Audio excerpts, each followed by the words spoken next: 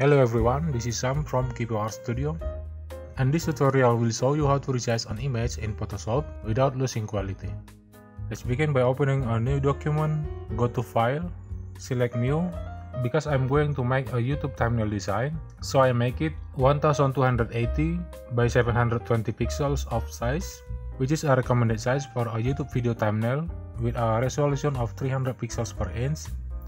Take note that if you are going to make it for a web image, select RGB color mode, and if you want it for a print, it's recommended to select CMYK color mode.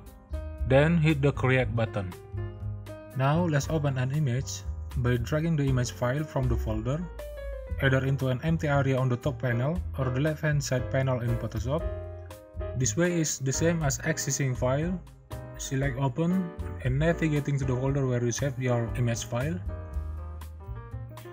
Select the image file and click open. Now the image opens in a new Photoshop document. Let's copy it by pressing Ctrl A and then press Ctrl C to copy the image and paste it to the project by pressing Ctrl V.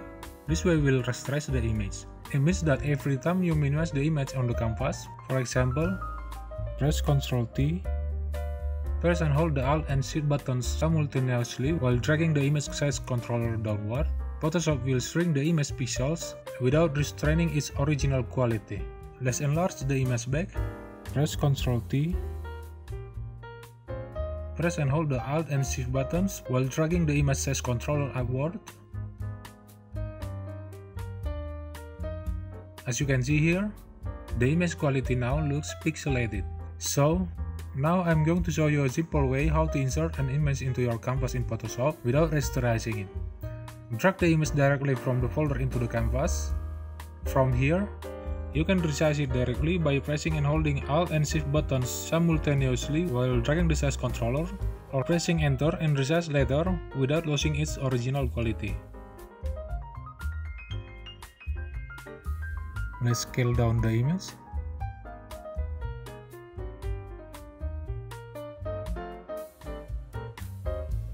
Let's scale it up again.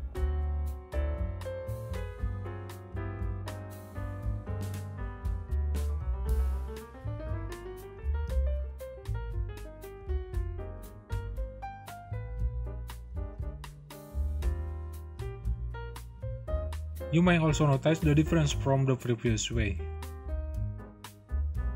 This way makes the image layer become a smart object. A smart object in Photoshop is a layer that contains image data from a raster or vector image and retains its original quality. Okay guys, that's all for this tutorial, that you can resize images in your Photoshop document without losing quality. If you have any questions or comments, post them down below. And as always, thanks for watching this video and see you guys later.